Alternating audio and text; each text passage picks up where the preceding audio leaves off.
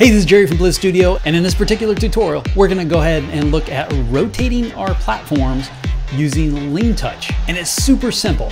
And if you're ready to get started, let's go. Okay, so here we're back in Unity, and we have a ball that bounces. And we have the basis of a platform with a cylinder in the middle. So that gets us part of the way there. Now let's go ahead and take this to the next level. Now, the first thing I wanna do is I wanna be able to rotate this cylinder. And I'm gonna do this really easily. So for you, go ahead and go over to Unity, and in the asset store, if you type in Lean, you'll find Lean Touch. Now there's two versions of Lean Touch. There's Lean Touch and Lean Touch Plus. Lean Touch Plus gives you way more options and things that you can do. But the Lean Touch is free, and that's exactly what we're gonna use for this tutorial. Go ahead and add to my assets once you've signed into Unity. Then once you're over in Unity, pull up the package manager. And in the package manager, if you type in my assets and then type in Lean, you'll see that Lean Touch is there. Go ahead and install it, and then you're good to go. Now that that's installed, let's go ahead and implement it. Now the first thing I'm gonna do is to go ahead and add a Lean Touch object to my scene. Now what does this do for me? This allows me to be able to simulate using touch events within the editor. So I'm gonna click on that. And then if we go over to the Lean Touch game object in our inspector, we need to add simulator. Now in the simulator, there's a couple different options that we can use. So for us, what we're gonna be able to use is we want to use the twist option. And that's tied to the left control. Now you can change this to whatever key that you want, but this is just to be able to simulate touch within the editor environment. So we have that implemented. That is all we need to do there. And the next thing we need to do is to be able to twist our platforms. So we're gonna be able to use Lean Touch to do that. So it's super easy. I'm gonna click on my platform prefab, and I'm gonna go ahead and add a new component.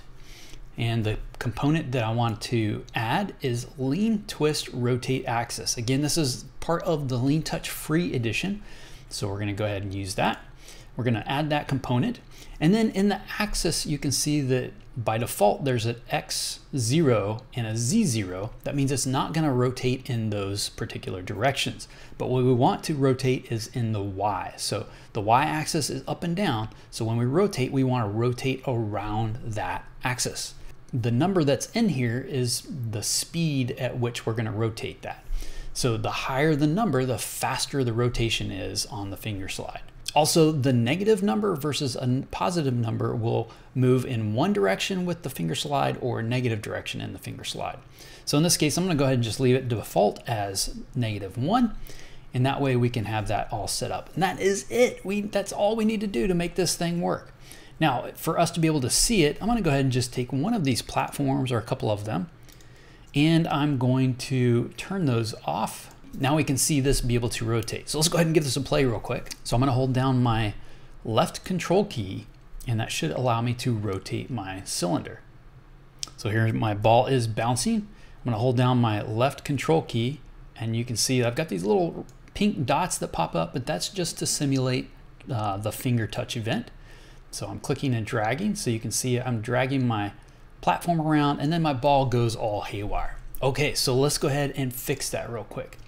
Now, the problem with our ball is that it's being able to move all over the place, and we don't want that. We want it to be able to only move in the specific spot in the specific direction that we want it to. Well, this ball has a rigid body attached to it, so a rigid body component.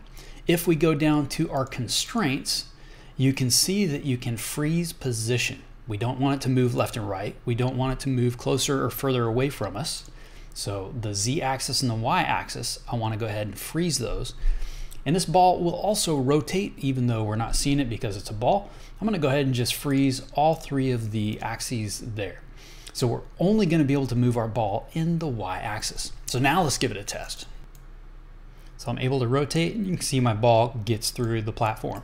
So that is exactly what we're looking for. I'm gonna go ahead and just move my ball out just a little bit so it's not so close to the cylinder. I wanna move it out slightly. So I'm gonna go ahead and just, let me uncheck my pro grids, and I'm gonna move that out a little closer to the edge so it has a little further away to go. And then I'm also gonna go ahead and decrease the size of the ball slightly, the 0.3, 0.3 and 0.3.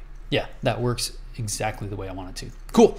Now that we have the platform working exactly the way we want to, I'm gonna go ahead and let me go ahead and just turn these other platforms back on. We've added lean touch to our game object, our prefab, but I haven't actually updated the prefab. So the way I'm gonna do that is click on overrides, and then I'm going to apply all. So now that's going to apply to my prefab that's in my prefabs folder.